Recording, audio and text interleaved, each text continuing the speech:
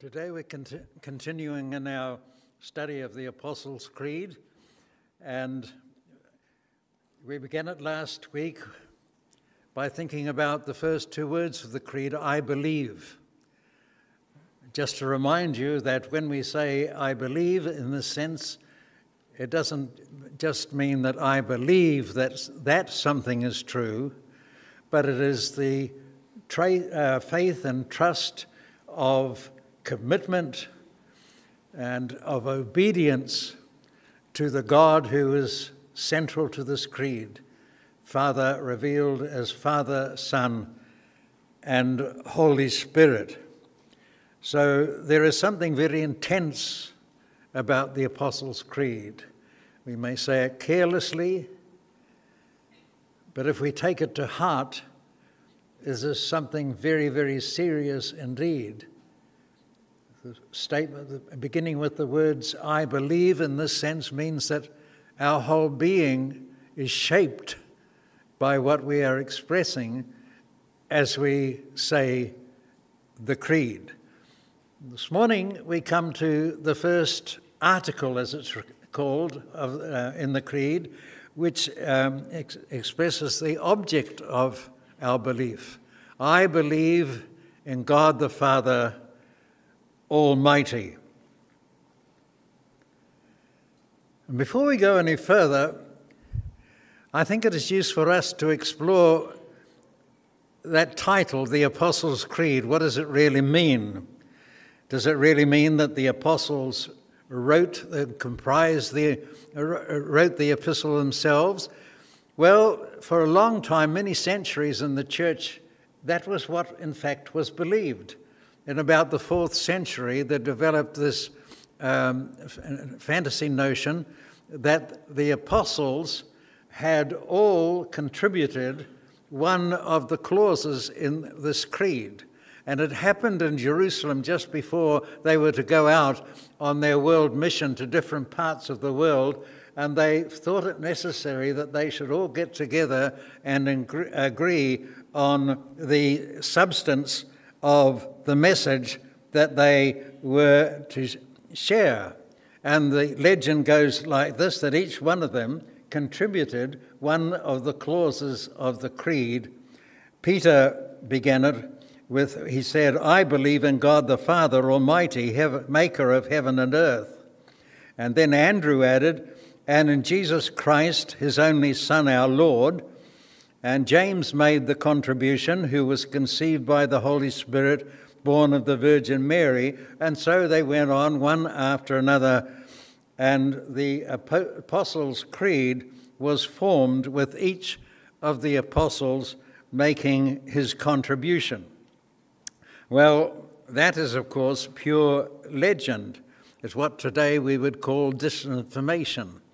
But it was something that continued to be widely believed right down to the 15th century or so, when scholars began to question the origins of various things like the Apostles' Creed. But nevertheless, even though the title is misleading in that sense, it is true in this other sense that the teaching contained in this creed does conform to apostolic teaching. And so the title, or the title Apostles' Creed has continued to be used as a consequence. Now, before we go any further, I think it's important that we should say the words of the creed together once again. Will you join with me? I believe in God the Father Almighty, the creator of heaven and earth, and in Jesus Christ, his only Son, our Lord, who was with the Spirit, born of the Virgin Mary, suffered under Pontius Pilate, was crucified, died, and was buried. He descended to the dead. The third day he arose again from the dead. He ascended into heaven and sits at the right hand of God the Father Almighty, whence he shall come to judge the living and the dead. I believe in the Holy Spirit, the Holy Catholic Church, the communion of saints, the forgiveness of sins, and the resurrection of the body, and life everlasting. I believe in God the Father Almighty. And when we say these words, we're talking about God in a very specific way, aren't we? We're not saying that I believe in God in a general sense or a general vague philosophical sense. We're believing in God who has these particular qualities of Father and almightiness. You see, there's always something specific about God when we read about him in the Scripture. As Peter puts it in his first epistle in chapter 1 and verse 3, he describes him as the God and Father of our Lord Jesus Christ. Now that's very specific. And when we say the creed, we're saying, I believe in God, not just the Father Almighty, but as we reflect upon it, we ask the question, whose Father? And of course, as we explore it more, we come to the conclusion that he's not only the Father of our Lord Jesus Christ, but he's my Father and your Father. It's very, very specific, and that's what we're going to be exploring this morning, the fatherhood of God. But what do we mean when we use this word Father? Obviously, the words don't have the same literal sense as the statement, Max Liddle is a father. It's not the same, is it? It's something quite different when we're talking about God as a father, and yet not wholly different. There's a link between those two things. We use that word father, because we understand at a human level what fatherhood is, and we attribute to God some of those qualities, but yet in an infinite way. And what we're doing is we're using the language of analogy. When we use analogical language, we imply that there's a certain similarity between us and God, while at the same time there is a fundamental difference. We use analogies all the time to talk about God. Some of the analogies are quite common in Scripture.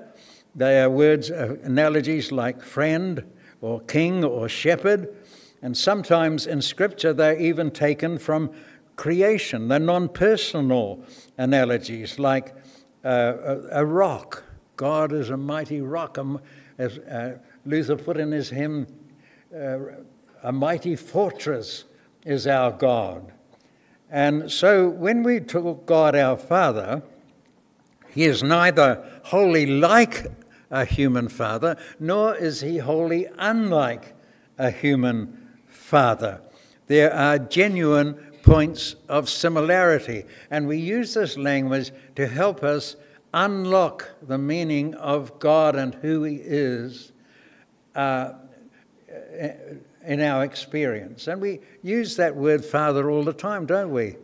You can scarcely ever sing a hymn without the word Father in it, and Scripture is full of references to God as Father. Now, I want to explore this morning with you different aspects of what this idea of fatherhood means in relationship to God. And the first thing we want to look at this morning is this eternal fatherhood of God. When the Creed speaks of God as Father, it's deliberately reminding us of the doctrine of the Trinity. Firstly, there is belief in God the Father. This is the way the Creed is constructed. There's first of all belief in God the Father, and then there is belief in his Son, Jesus Christ our Lord, and thirdly, we confess our belief in the Holy Spirit. So the first thing that we learn from I believe in God the Father is that the Father is eternally a Father. He's eternally fathered to our Lord and Saviour, Jesus Christ, the Son of God. And if you look with me at John chapter 5 and verse 18, you can see the truth of this, that Jesus himself openly expressed this truth, and the Jews recognized what he was doing. In John chapter 5 verse 18, they saw very clearly what he was saying. And we read there that this is why the Jews were seeking all the more to kill him, because not only was he breaking the Sabbath, but he's even calling God his Father, making himself equal with God. And that, by the way, is all that you need to get launched into the study of the Trinity. This idea doesn't express anything about the Holy Spirit in this verse, but here's the beginning point, where there is this recognition that Jesus himself was claiming equality with God, making himself equal to God. And this is reinforcing this idea of God's eternal fatherhood. And Scripture is full of other references itself.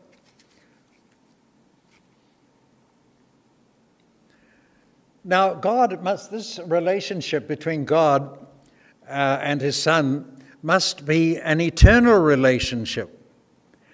Because, you see, God is love. That is his very nature. And if God is love, he's eternally love, because God is unchanging. And if God is love, then there must always have been an object to his love. People sometimes say, well, God created the world in order that he might have something to love.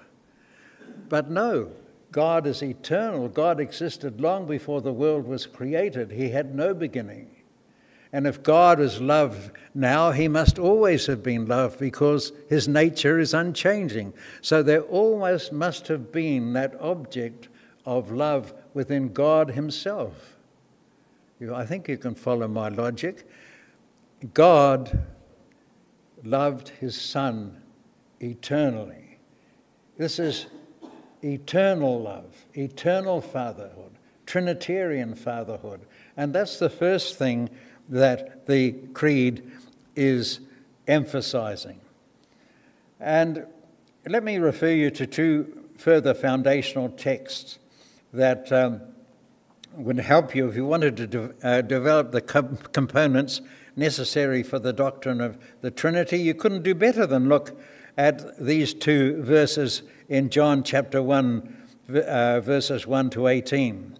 It starts there right from the very beginning, where it says, "In the beginning was the Word, and the Word was with God, and the Word was God." It doesn't say that the Word, who is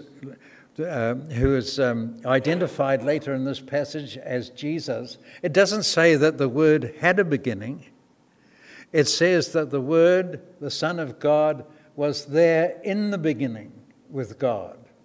He had no beginning. He was there already in the beginning. And then in verse 18 says this, in the ESV translation, which I believe is correct: "No one has ever seen God, the only God who is at the Father's side. He has made him known."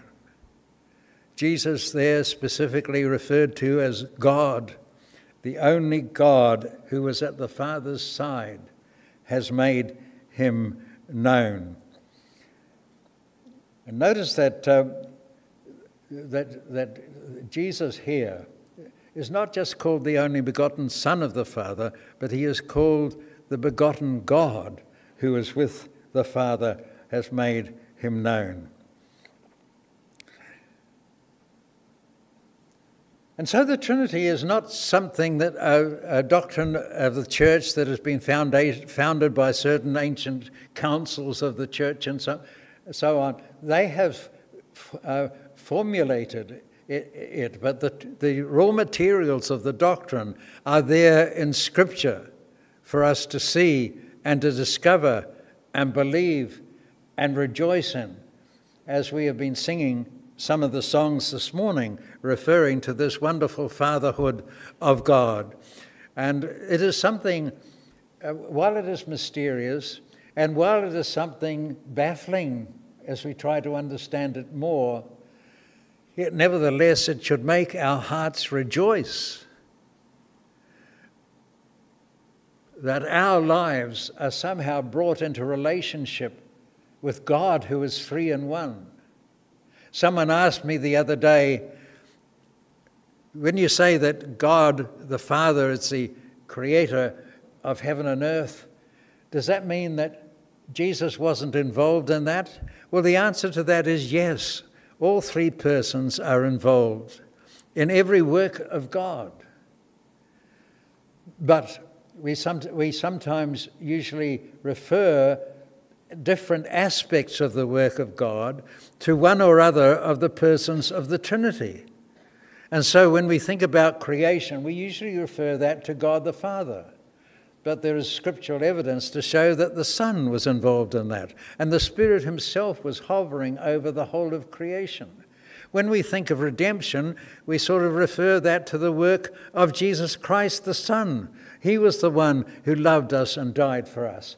And yet the truth of Scripture is, according to Paul in 2 Corinthians chapter 5, that God was in Christ, reconciling the world to himself. And we refer the work of sanctification and the work and the life of the believer to the Holy Spirit, and his work of building the church and the communion of saints that we were hearing about this morning. We refer that to the Holy Spirit, and yet the Father and the Son are involved in them as well. So let's not divide up the Trinity too much, but let us recognize that there is this wonderful difference between the Trinity, the Father who loves the Son who loves the Father, the Spirit who loves the Son and glorifies the Son. This is the first wonderful truth of the Creed. The second wonderful truth about fatherhood in the Creed is redeeming fatherhood. Not only is God an eternal Father, a Trinitarian Father, but God is a redeeming Father. When the Creed speaks of him in this way, it's reminding us of the grace relationship to us through Jesus Christ. And I want to demonstrate just how scriptural this is by noting some key verses on the PowerPoint. And the first one is this, Ephesians chapter 1, verse 3, where we read, "Blessed be the God and Father of our Lord Jesus Christ," that's the eternal fatherhood, "who has predestined us to adoption as sons through Jesus Christ to himself." That's the redeeming fatherhood, that we have been predestined to adoption as sons and daughters through Jesus Christ to himself. And so that's the first and good news concerning the fatherhood of God for fallen human beings. The judge, he was our judge because he has the right to be our judge because he is our creator. And this righteous judge has now, through this wonderful, glorious work of salvation and redemption through his Son, Jesus Christ, has brought us into his family. As we were singing earlier, we can sing with a real thrill in our hearts, "I am a child of God. I am a child of God." There's an assurance and a certainty about it because Scripture affirms it in these words that we have just read. If you turn to John chapter 1 and verse 12, John says this about Jesus, "As many as received him, to them he gave the right to become children of God, even to those who believe in his name." You see, not all humans are children of God. It's a gift of grace. To those who trust in Christ, he gives the right for them to be called children. But we don't have that right by nature. We only have that right through grace. And it's because the Son of God, Jesus Christ, our Lord and Saviour, has died for us upon the cross. And the Spirit of God, the third person of the Trinity, has worked in our lives to bring a conviction of sin and to turn our hearts and minds towards God, to receive His grace and to hear His calling, that we have become the children of God. And if we can sit and say, and just take that in our stride and not be excited about it, there's something wrong with us, because this is the most wonderful truth. And so I found this statement in J.I. Packer, where he says this, and I was quite struck by it. When the Christian says the first clause of the Creed, he puts all this together, that is the eternal fatherhood of God and the redeeming fatherhood of God. He puts it all together and confesses his Creator as both the Father and Saviour, of the Father of his Saviour, and his own Father through Christ. A Father, listen to this, a Father who now loves him no less than he loves his only begotten Son. That is a marvelous confession to be able to make. And that's what we're saying. And that's what we should believe when we say the words of the Creed. God the Father Almighty, that God loves us as much as He loves His eternal Son. That's the meaning of the cross. That's the meaning of salvation. God loves you and me as much as He loves His own Son.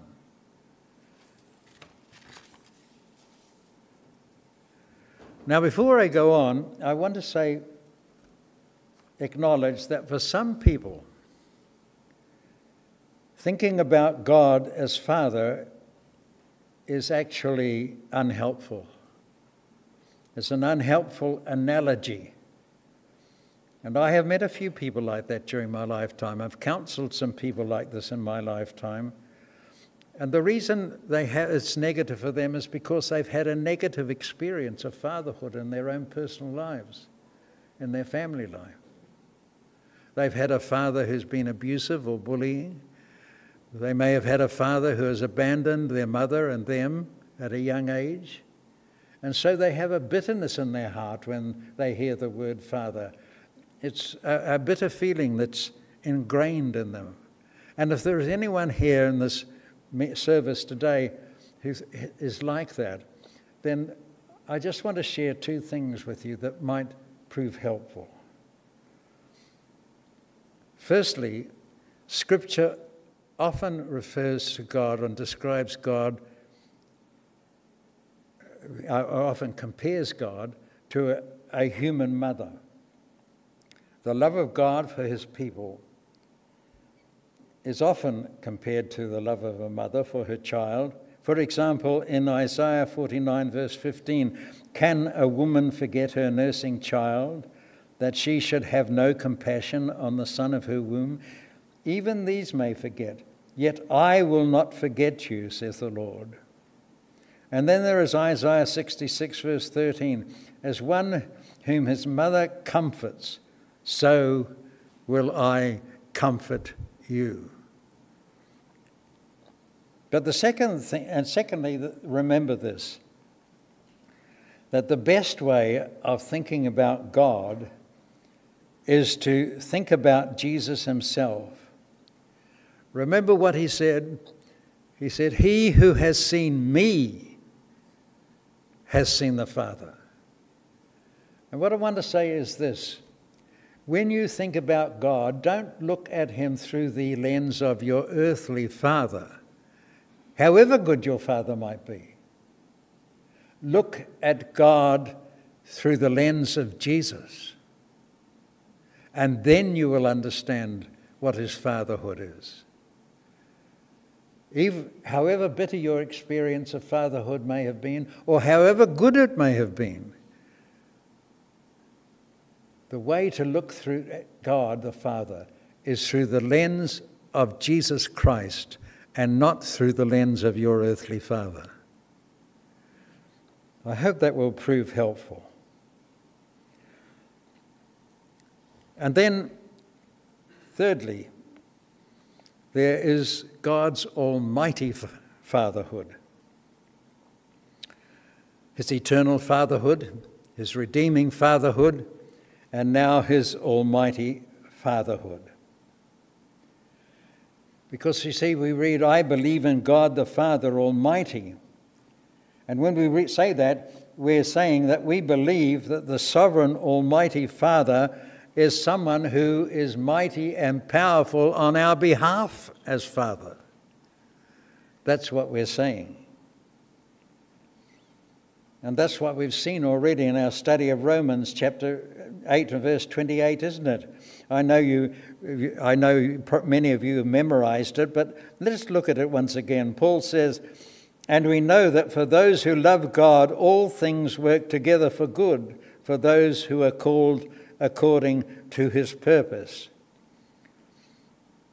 And God can only make things work together for our good because he is an almighty Father. Those of us who are fathers know what it is to work hard for our families, but there are limitations to what we can do for our families, but no limitations for God. He is almighty, and he is almighty on behalf of his children. And so I want you briefly to notice 4 things about God's almighty sovereignty.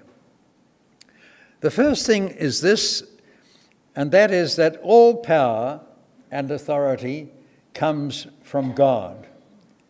Rulers, governments, and of course Christian leaders all derive their authority from God, and they're responsible to him. And we already saw this as we looked at Romans chapter 13, didn't we? But the second thing I want to say this is that God's sovereignty reminds us that nothing is impossible for God. Nothing is impossible for him. Things that seem impossible to us are perfectly possible with God. I think we all remember Gabriel's gentle rebuke to Mary when she expressed astonishment that she was to give birth to the Saviour of the world. And you remember what he said? In Luke chapter 1, verse 37, nothing is impossible with God. It's so easy for us to underestimate him. It's so easy, we who've begun by saying, I believe in God the Father, to start doubting God the Father when difficulties arise and problems come. And we feel perhaps desperately alone in this world, or we're suffering. We suddenly begin, do I really believe in God? Is God really there? We need to remind ourselves that God, nothing is impossible for God.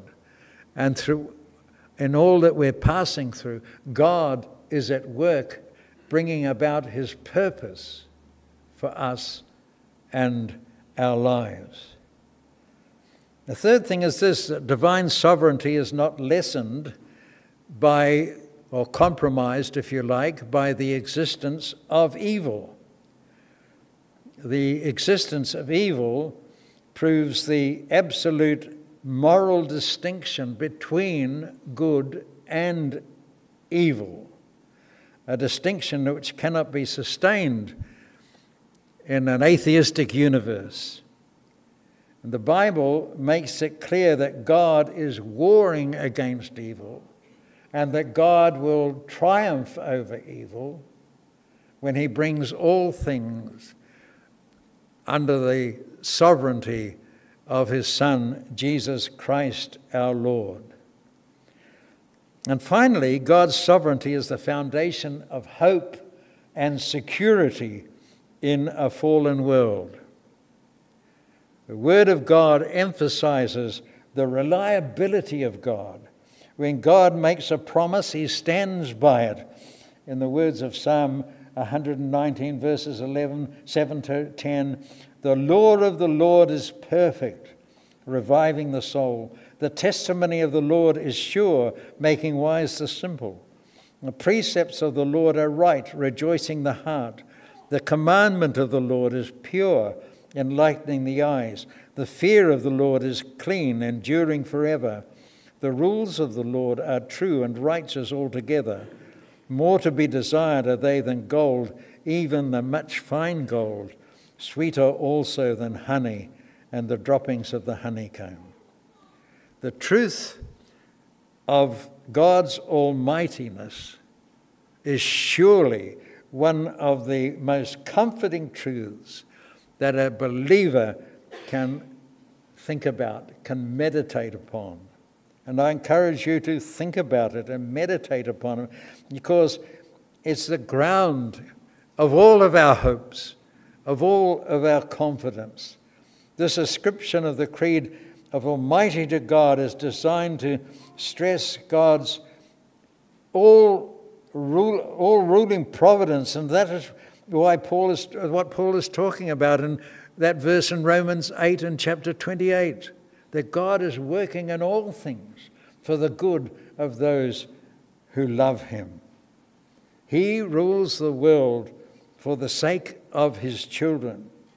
And we need to realize that we cannot rightly understand God if at any point, if we do not understand this almightiness of the God who is our Father.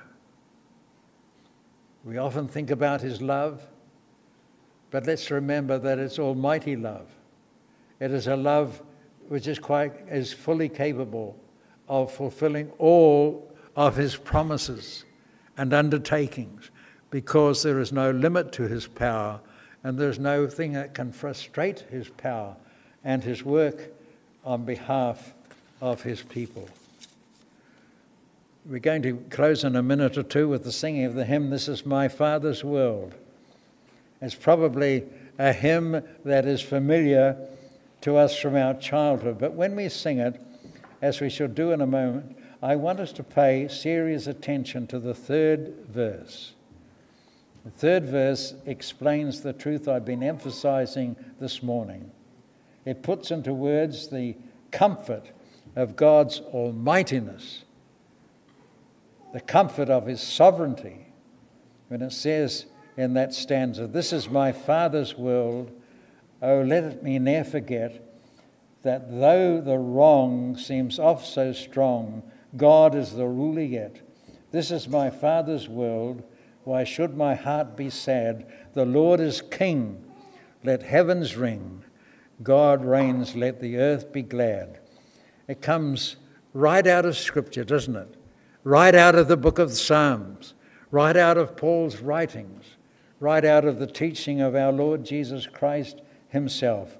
The existence of evil doesn't call into question whether God is in control. It gives him the concrete opportunity to display his dominion over all things for the sake of his people. This is my Father's world.